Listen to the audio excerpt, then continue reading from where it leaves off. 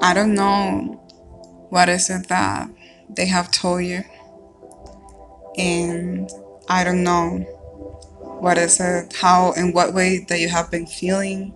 I don't know what has been going through your mind lately, and but I do know that God has you in mind, and I do know that the one who started a work within you will finish it. And I do know that the one that has made a call in your life will see you through whatever it is that you're going through.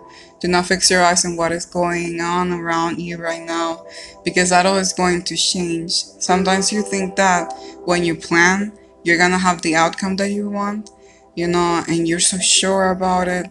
And God says, like, once again, after a little while, you just start to feel like everything was a waste of time. And you look at what you did in a form of regret and you feel exhausted.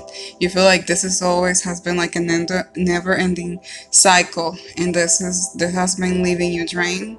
God says that you have been quiet about it. You don't speak so much about how you feel because you are afraid of what people might say about you. You are so scared of people seeing your weakness. But you have been having this thought at night, says God, that you be like, what if I speak about this?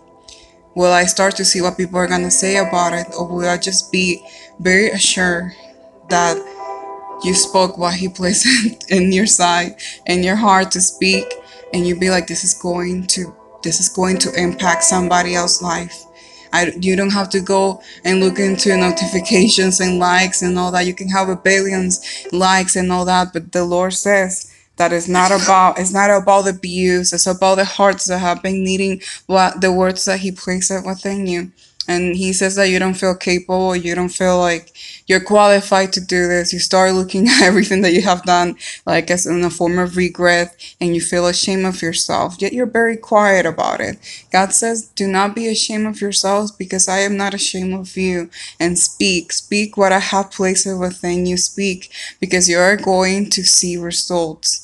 And this word is for you today.